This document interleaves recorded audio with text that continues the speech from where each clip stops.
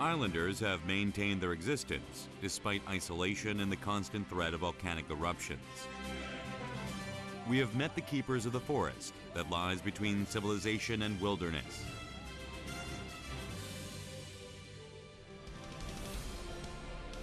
We are heading towards the land of heavenly kings.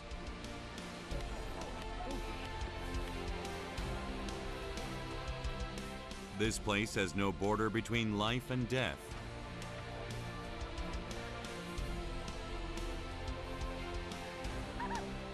We are visiting an immortal land where the world's most elaborate funerals are held.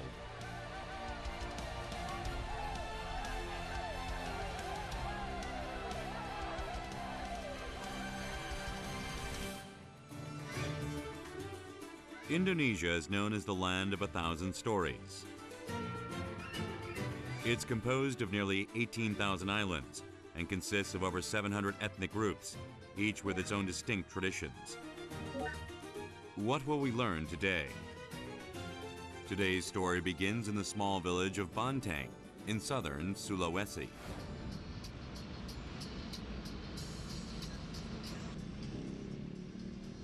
In Indonesia, horse-pulled carts can still be seen on the roads alongside cars.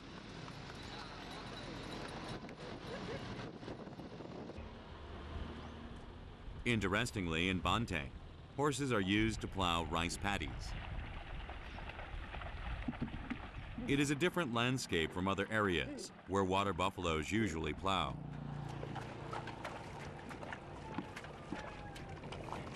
Tidak pakai korobau? Ya, tidak. Di sini semua begitu kampung ini? Ya, tidak semuanya, Pak.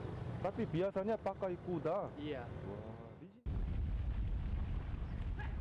Horses are cheaper. Besides, I hear in China and Europe, they use horses like they do here because they are stronger than cows.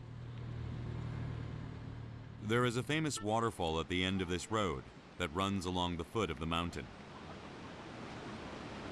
지금 여기부터 지금 벌써 폭포 소리가 대단하게 들린대요. 폭포가 상당히 큰 것 같습니다.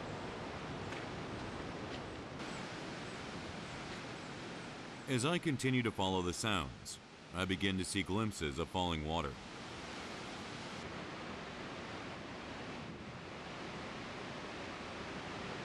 물보라가 너무 세가지고 어디가 끝인지 보이지가 않습니다.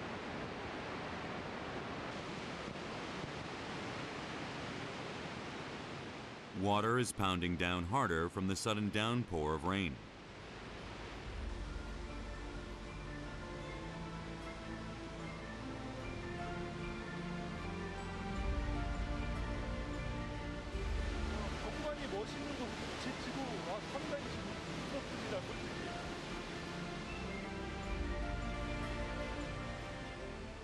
But there's a brave man who simply strolls through the rushing waters.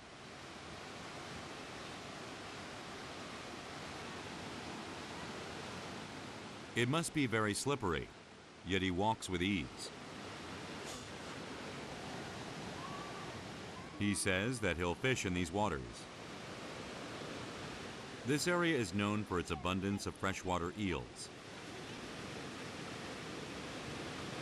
물살이 급할 때는 뱀장어들이 보통 물살이 잔잔한 그런 개울 쪽으로 모이는 습성이 있는데 그런 뱀장어들의 습성을 이용한 그런 낚시법입니다.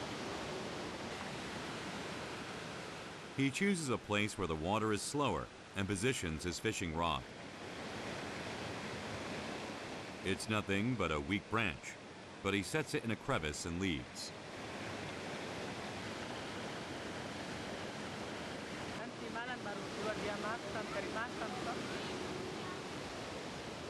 We agree to come back tomorrow morning and head back. The young villagers live in a small village at the foot of the mountain.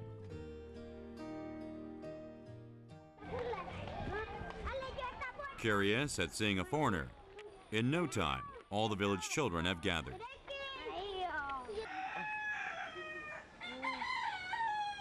We go to the young fisherman's house. The first thing I see in the yard is a bird cage. There are a lot of chicks in it. They don't appear to be chicken chicks. One escapes suddenly, taking the people by surprise. But thankfully, it is quickly captured and placed back in its cage. Halo, Mister.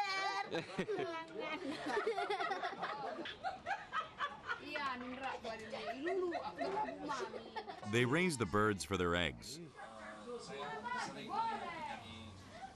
이 한 판에 90개 이제 알이 있는데 이 한 판을 시장에 팔면 우리나라 돈으로 한 4,000원 정도 받는다고 합니다. It's a lucrative business for them. They appear to have 3 to 4 horses for farming.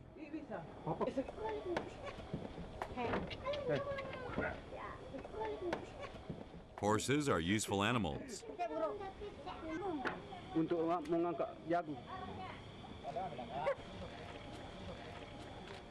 Besides farming, the horses deliver goods and are used for travel. Each horse has 3 roles. There's no better animal for this small village.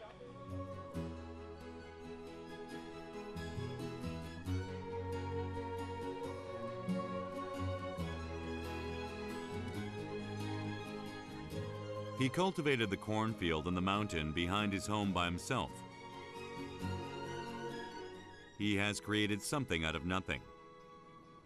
Ini jagung belum tumbuh. Penghasilan pagi saya.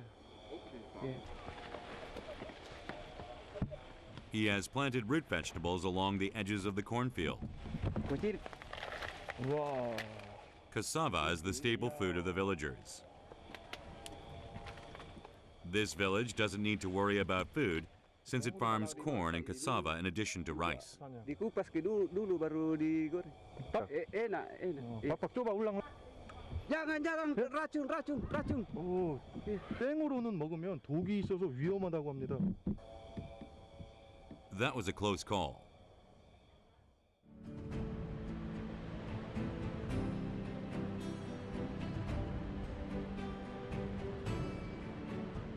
Here, there's plenty of water to farm, and the landscape is beautiful. They have everything they need.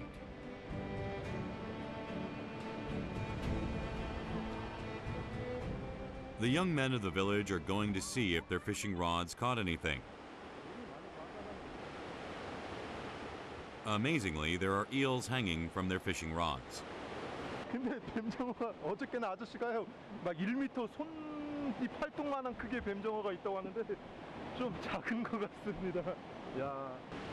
I wonder if they are going to cook the eels now. Karena mau menangkap ikan lele. 오, 이까 디신이 하다 이까 렐레빠. Iya. This eel was caught to use as bait for catfish. 불사르냐 부기트? 야, 불사르. 구틀빠. 야,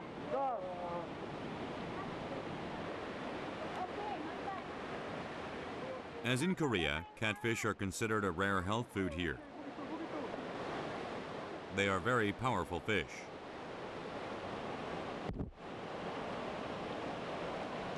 고기가 잡히면요, 이 나무가 흔들리면서 고기가 잡힌 거를 아는 것 같습니다. They don't have to wait long before their fishing rods begin to move.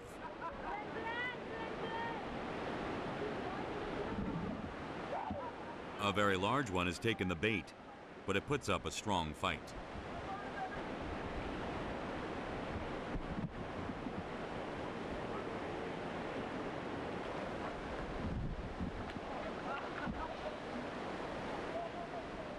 They don't reel it in quickly, but they know how to lure it in like pros as they pull and tug at the line. Apa ini ikan sudah habis tenaga ini? They gradually coax the exhausted catfish out of the water.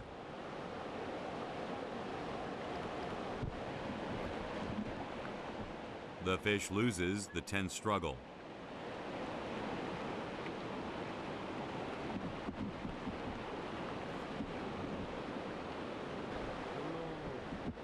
This time, a catfish takes the bait of another fishing rod.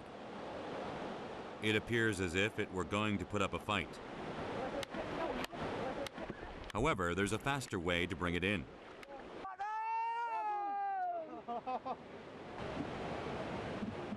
This catfish still has some energy in him.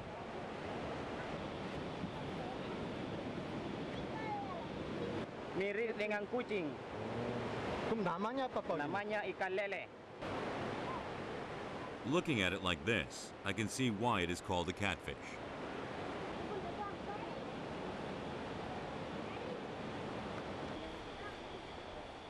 It seems like I'll be able to recover all the energy I spent traveling. On the menu are grilled catfish and catfish stew. It's a special meal for the family too.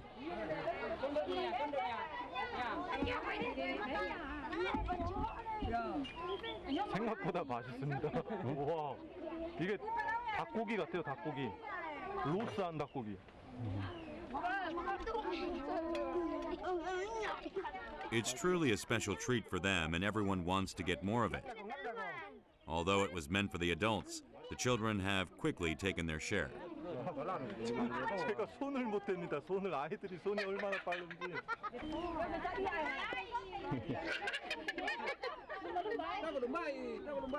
Ada makang, ada ikan, ada juga istri, anak juga.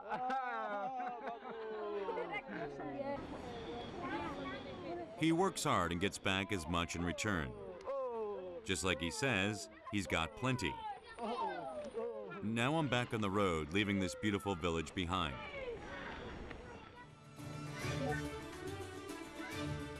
Next, we're off to 3.Tana Toraja, the place famous for its unique funeral traditions.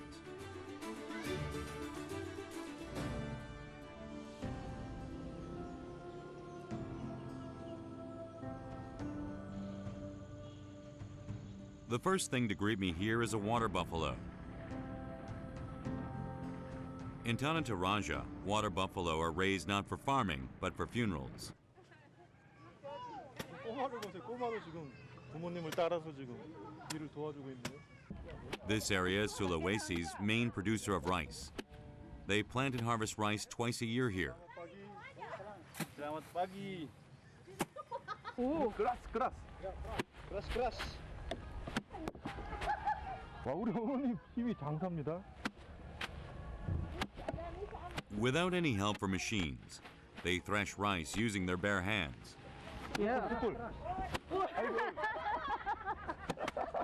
잘안 됩니다. There's more rice flying out than going into the barrel. 이부 상아 잔뜩. Iya, sangat cantik ibumu.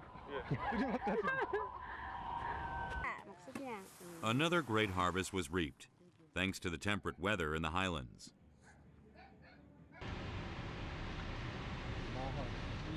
At the end of a harvest, endless singing can be heard in the village. The funeral seems to have started already. They've begun to sing and dance for the deceased.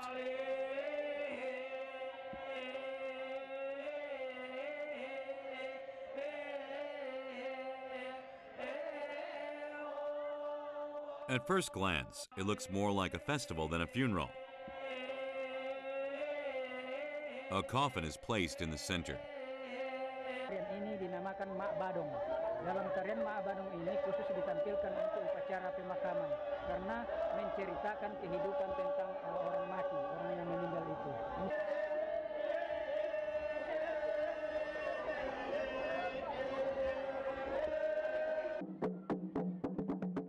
In one area, women are beating pestles in rhythm. They say it is music to welcome the guests.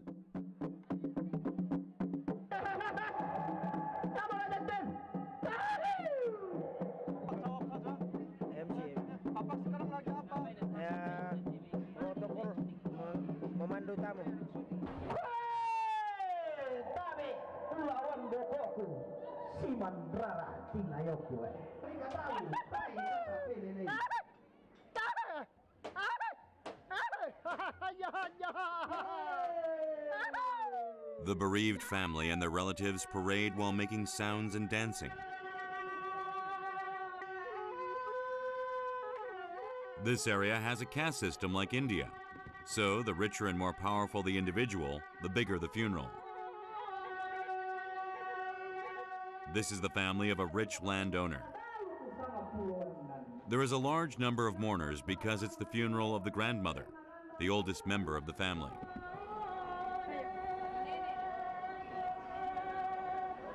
Saya duduk di sini menerima tamu.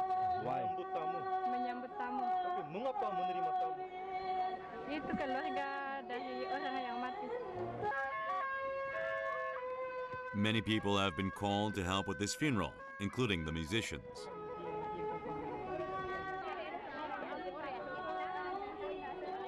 The largest number of people is in the kitchen. The kitchen is the busiest area at a funeral. Since Toraja is famous for its coffee, it is served more than alcohol here. I mandi coffee. 무슨 장 많이 탑니다. Mau minum kopi? Minum kopi. Ya, beb tinggal kopi kasihan. I wonder how it'll taste with so much sugar mixed in with the coffee. And is it okay for a funeral to be this fun? Very good. Artinya walaupun kita sedih, tetapi kita juga senang menerima tamu yang datang di sini. Karena kita punya tamu ini yang datang. Jadi tetap senang juga menghadapi penghargaan orang meninggal. Death brings sadness everywhere in the world. But here they hide their pain and send off their dead cheerfully.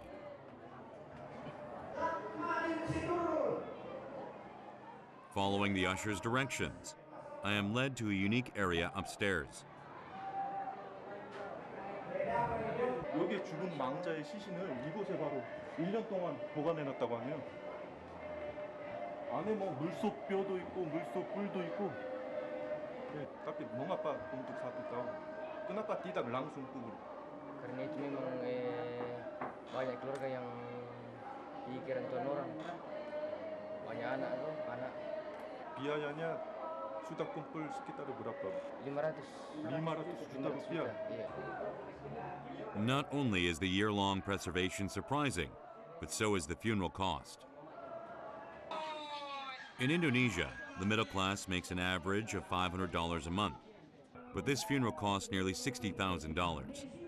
That's a lifetime of savings. Most of the money is spent on water buffalo. Satu ekor kerbau harganya berapa? Sekitar 50 juta. 50 juta rupiah. White spotted buffaloes with large horns cost a whopping $30,000 to $40,000.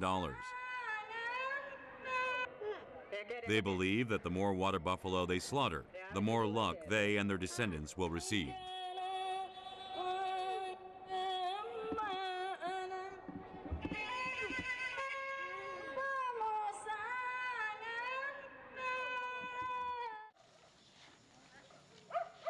The traditional houses here are just as unique as the funeral practices. They are called tungkonan, and they look like ships from below. 위에는 정말 지붕이 참 독특한데 배 모양처럼 생겼고 밑에는 곧바로 이제 땅에다가 집을 지은 게 아니라 기둥을 세워서 지은 게 참 독특하네요.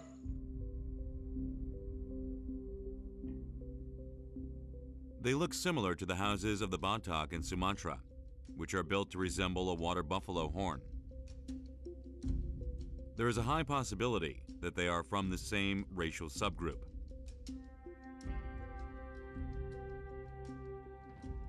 It's also interesting that every house is decorated with water buffalo horns.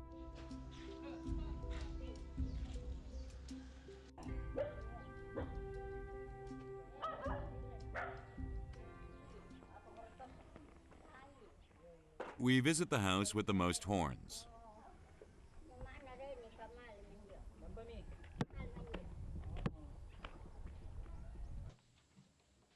Compared to its outside, the interior is rather simple.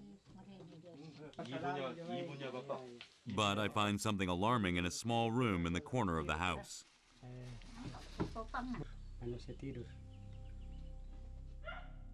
It is the body of the owner's sister, who died 2 months ago.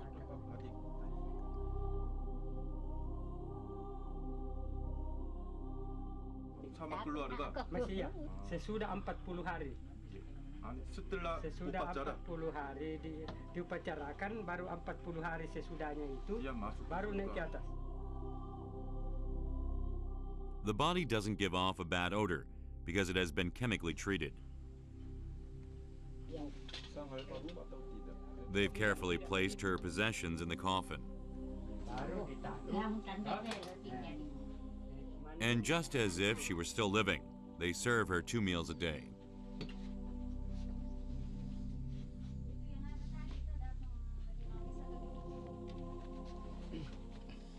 Ini pangan.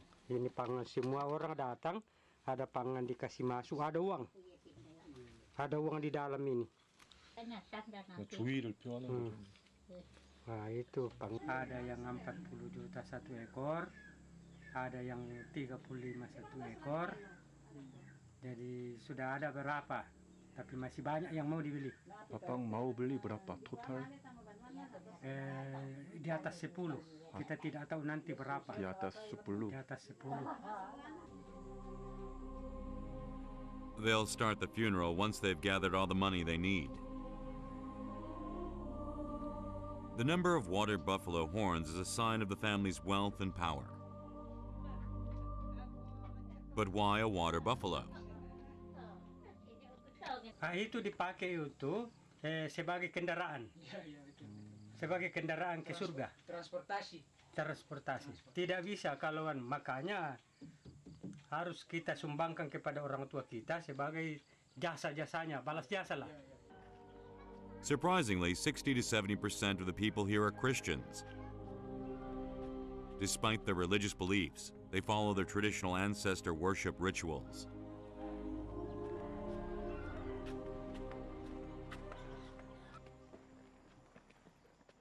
Traditional tombs are located on cliffs. The skulls along the climb up are slightly frightening. 해골이 참 오래된 해골들이 있네요. Since it's a family site, the bones are all gathered in one place.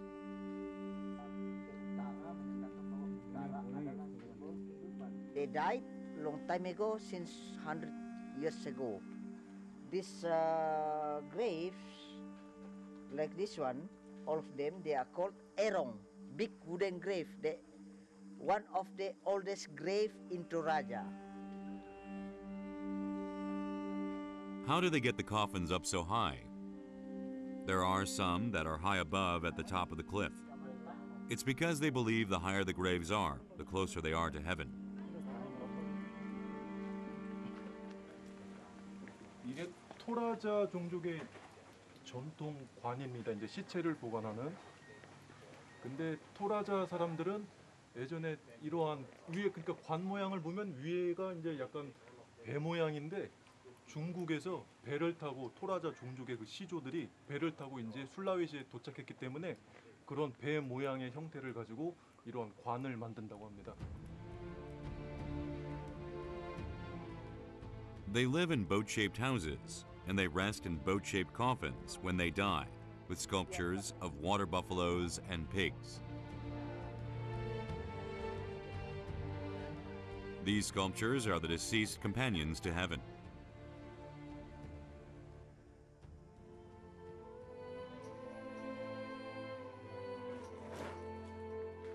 They also bury their dead in caves. This practice is mostly used by the poor who can't afford other burial methods. In some ways, if you're poor in Toraja, you are poor in death as well.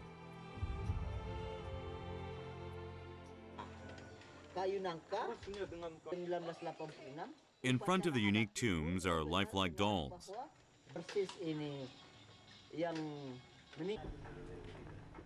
They are wooden effigies called tautau. We meet a tautau carver. 바빡, 뻔부와 따우따우. Iya. 오른쪽에 보면 망자의 사진이 있는데 얼굴 모양이 거의 이제 똑같습니다. 되게 정교하게 만들고 있습니다. 네, 이것도 지금 거의 사진하고 똑같이 만들고 있네요.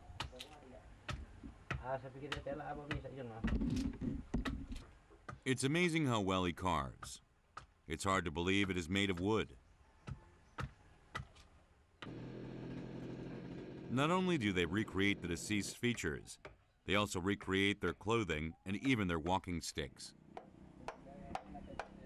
It is really the deceased doppelganger.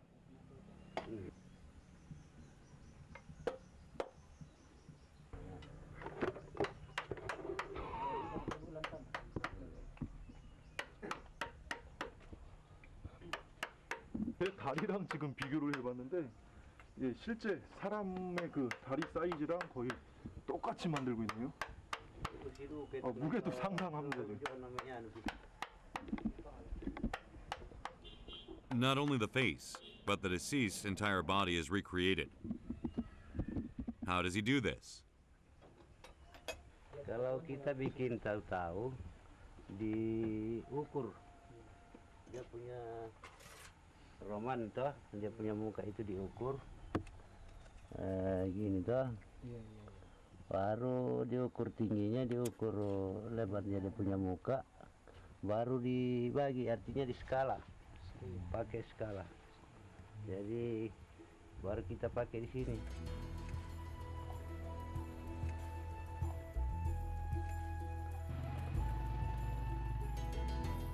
He's been making Tau dolls for 30 years. He recreates the dead with only a photo, hammer, and chisel.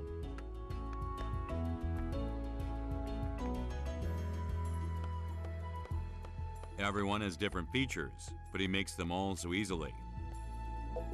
It's amazing to see him work.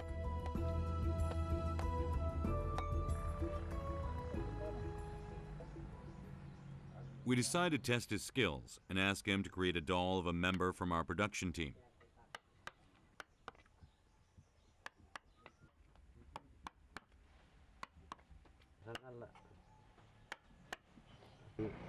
Hidungnya mancung, baru dia punya lonjong dia punya. Mukanya. Iya. Mukanya. After assessing his features, he goes to work on the details of his subject's face.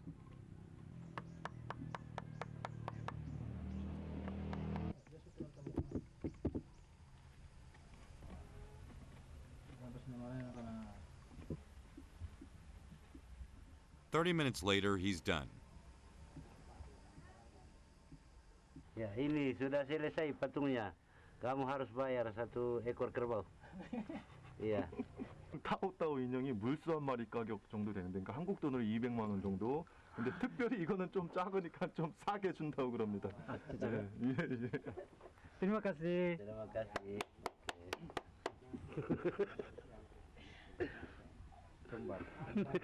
Bagaimana Pak? Sama. Dari dulu jadi tidak bisa dihilangkan.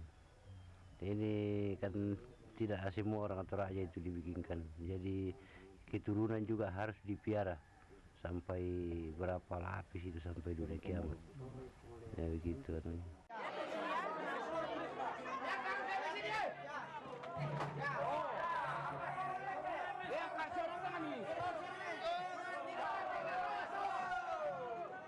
Days into the funeral, they've begun the funeral march.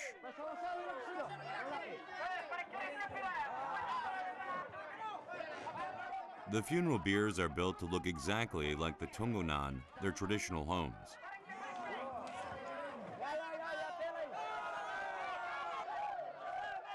Everyone participates in this ceremony. They circle the entire village, visiting places where the deceased frequently went.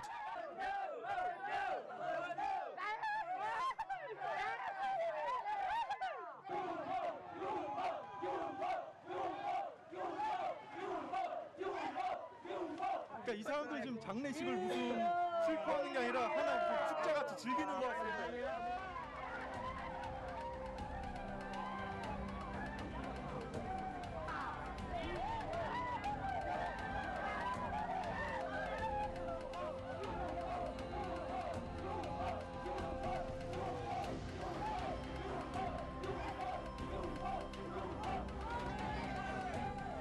It's very different from traditional Korean funerals, where tears overflow.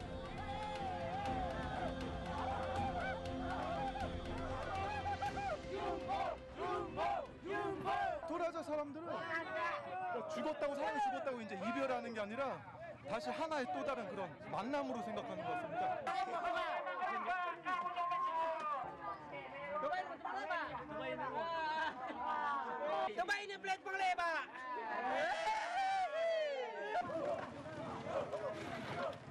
For an hour, they've circled the entire village together and have arrived back where they started.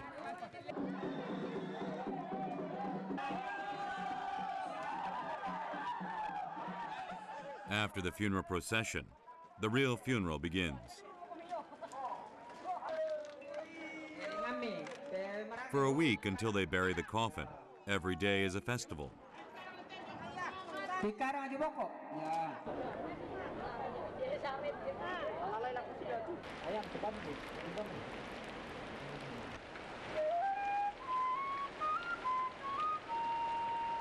What does death mean to the Toraja? It doesn't mean the end of life or a final farewell like it does to most of us.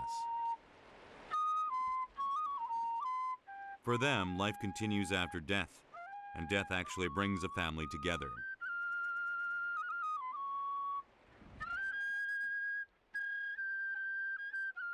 Tana Toraja is perhaps a place where there are no farewells in death.